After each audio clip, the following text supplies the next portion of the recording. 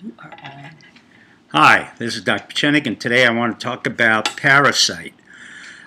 It was a movie that was decided to be the best film, best director, best screenplay, blah, blah, blah. It's a good film, not great. The point isn't that. The point is that Parasite highlights what's been going on in the Democratic Party for the past couple of months. Thanks to Nancy Pelosi, Schumer, Nadler, a whole group of Democrats have been parasites. They have eaten up our monies, American taxpayer monies, our time, and have destroyed the republic because they accomplished nothing except a process that was self-destructive to them.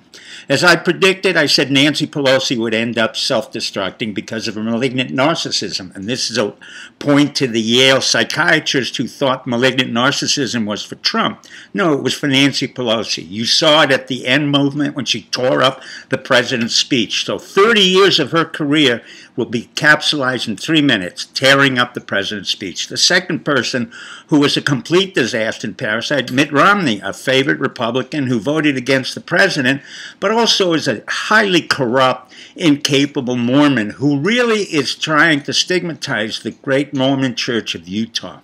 Then we have a third person coming in, Bernie Sanders, who takes all the money he can from the American government and talks about socialism as long as he has the best health care program for his heart attack, but not for ours.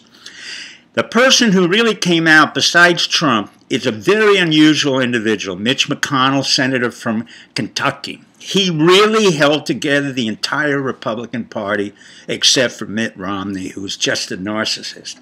The reason I like Mitch McConnell, and it came out now, is that he's quiet, non-self-aggrandized, understands how to control a group of what I would call cats, screaming cats, and keep them together and make sure they're unified. And the reason he's that way is because he's disciplined, he doesn't talk much, and if you look at his history, you'll understand two things.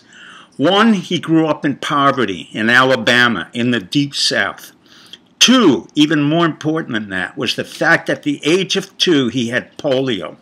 Now, why is that important? Because when you have polio, and at that time we didn't have all those cures that we have now, you have to compensate by doing better physically and mentally. And he did. He got into the University of Kentucky, did exceedingly well, and then joined our National Guard.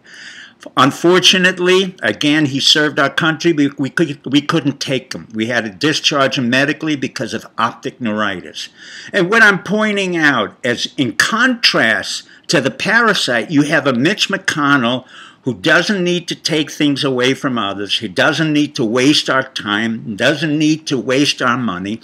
And in turn, because of his self-respect and the fact that he respects our country, he in turn appointed another person from Kentucky who I think should eventually become the Vice President of the United States, and that's Dr. Rand Paul, the ophthalmologist, who in turn has a father who also served our country as a physician.